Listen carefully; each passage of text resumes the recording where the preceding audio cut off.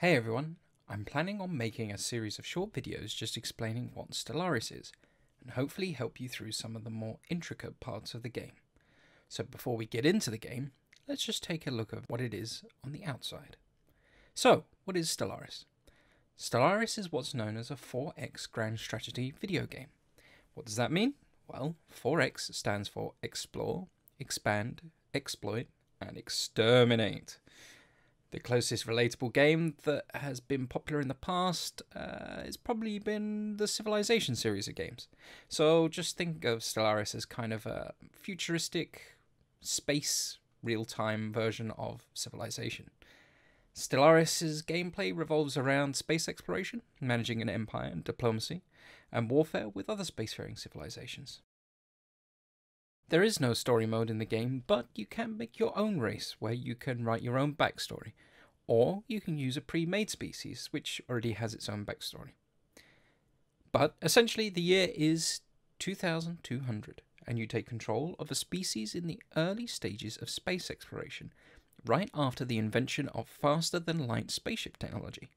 You control ships, including science, construction and military vessels, and it's up to you to decide how to achieve any one of the game's victory conditions.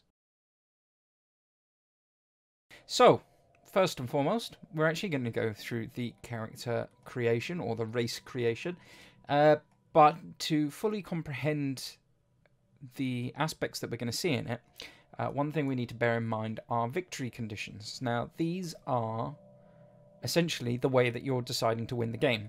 So your race creation is going to decide how you're going to play the game, with the ultimate goal of achieving one of these three types of victory. Now you have three different types of victory.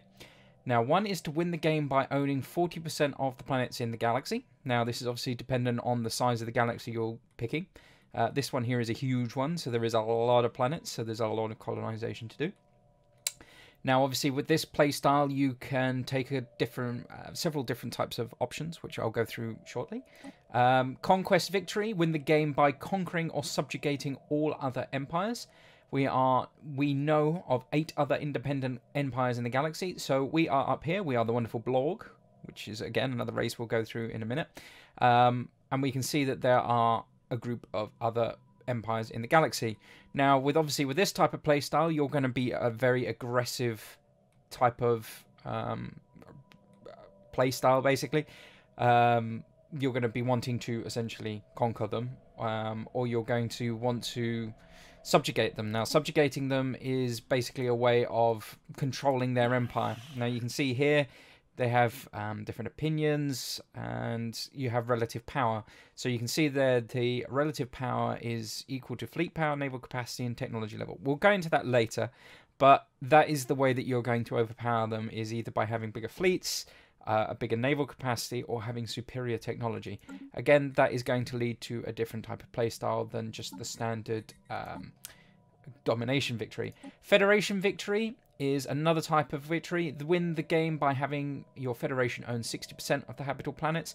Now, with a Federation victory, your mindset for that is not necessarily to be conquering the galaxy, or not necessarily to be expanding out into every single planet, although ideally you want to try and do that if you can. But with a Federation victory, your idea is that you're going to ally with as many other people on the map as possible, again, which will depict your type of playstyle.